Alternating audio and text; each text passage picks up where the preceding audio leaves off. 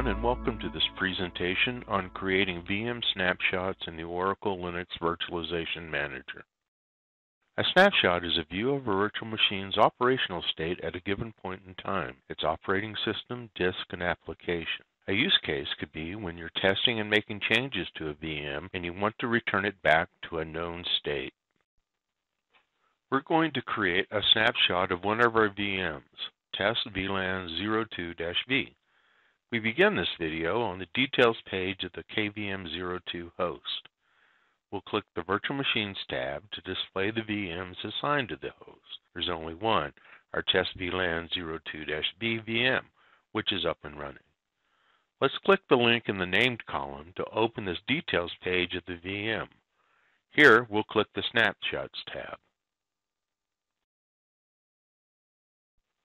Now, click Create in the upper right. It should be noted at this time that VMs need to be up and running. You cannot create snapshots of VMs suspended or shut down. If you try, you get this message telling you that the operation was canceled because of the status of the VM. A description is optional, but we'll enter VLAN 02-snapshot as a short description. You can select which disk to include in your snapshots. By default, all disks are selected, as is saving memory. There's also a message letting you know that the VM is paused while saving memory. Our VM has only one disk. I'll deselect our disk to show you the message about potential data loss when excluding them. I'll reselect our disk and click OK to save the snapshot.